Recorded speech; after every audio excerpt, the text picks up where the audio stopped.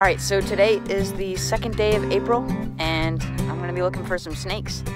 So I'm out here, there's some ponds around here, there's lots of rocks, there's always tons of garter snakes here. So I'm just hoping to knock out my first one of the year. I'm really late this year for some reason. Today I should find some cool stuff. Let's get to it.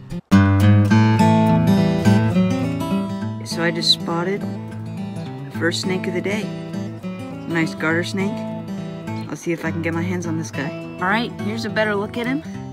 He is definitely a grouchy boy, but check that out. Beautiful stripes.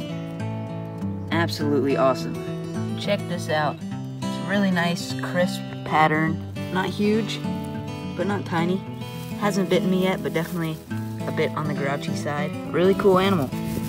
But I will just let him go. Don't want to mess with him too much. All right, see ya, buddy.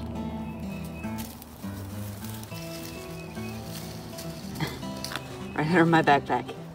That's awesome. So I've been walking around this pond for a bit. Right here we have a newt.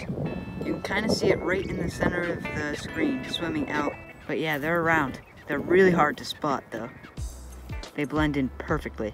Here's another one. They're super hard to spot.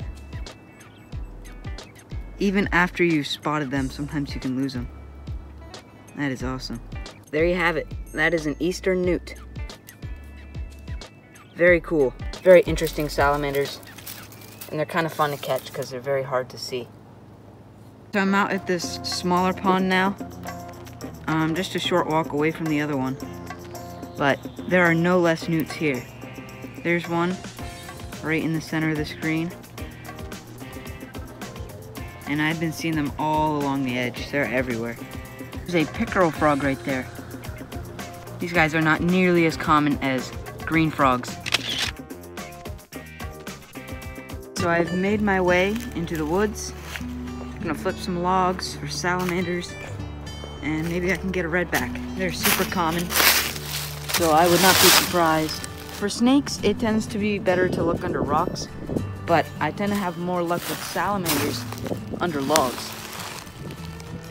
There's a cool centipede. Just got a little tiny redback salamander. You can see it kind of has that orangey brown back. That's cool. I'll just let him go though. Right back under this log. That's awesome. All right, thanks for watching. I definitely didn't find much, but it's always nice to get out here early in the season. And I did get a snake, so that's pretty cool. Hopefully things will start picking up here soon.